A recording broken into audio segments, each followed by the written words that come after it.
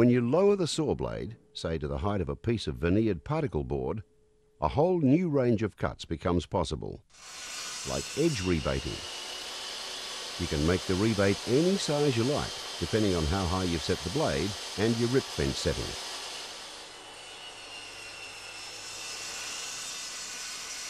It's so easy to put a strong, professional edge on anything you make with particle board, such as a table or bench top. And what a great way to neatly cover the crumbly edge of the particle board. If you'd rather use natural timber for a table or bench top, you could tongue and groove it. First, you make two identical rebates, working from the opposite faces. You always test your settings on small offcuts of the wood you'll be using.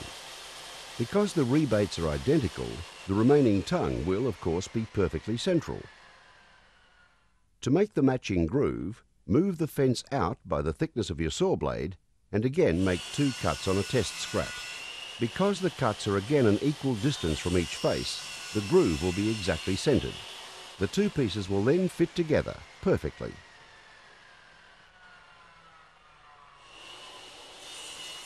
The mortise and tenon. Now there's another strong, traditional joint used in furniture making.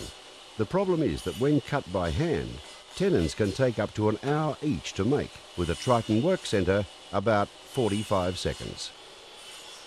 You use the fence as a stop, so all four faces of the tenon will be exactly the same length. The mitre gauge keeps the work square to the blade, and the tip of the blade does all the rest. How easy is that? After you've machined all four faces, the result must be a perfectly centred and square tenon, and every one of your tenons will be identical. You'll see how to make the matching mortise in the router section, coming up soon. You have to agree, it's a great table saw. But there are some jobs that a table saw just can't do, or can't do very well. Let's have a look at how, in no time at all, the work centre converts to a crosscut saw. And it's a crosscut saw which will outperform most miter saws and radial arm saws. Every table saw component has a storage location when not in use. And because the power saw is clamped to a flip-over mounting chassis, it's really quick to convert. Because you'll be using the saw right way up, slide the table in and quickly lock it in position. The crosscut fence has its storage location as well, so it's always at the ready. And there you have it. With a Triton work centre, you've always got the right tool for the job. When do you use a crosscut saw? Well, when you're cutting long or heavy pieces to length, it's much better to move the tool, not the wood. Wooden sub-fences are provided, and the saw cut between them is great for lining up your pencil marks. It's comfortable, easy and safe, and you get phenomenal accuracy. Try doing that with a power saw handheld. And what a crosscut capacity!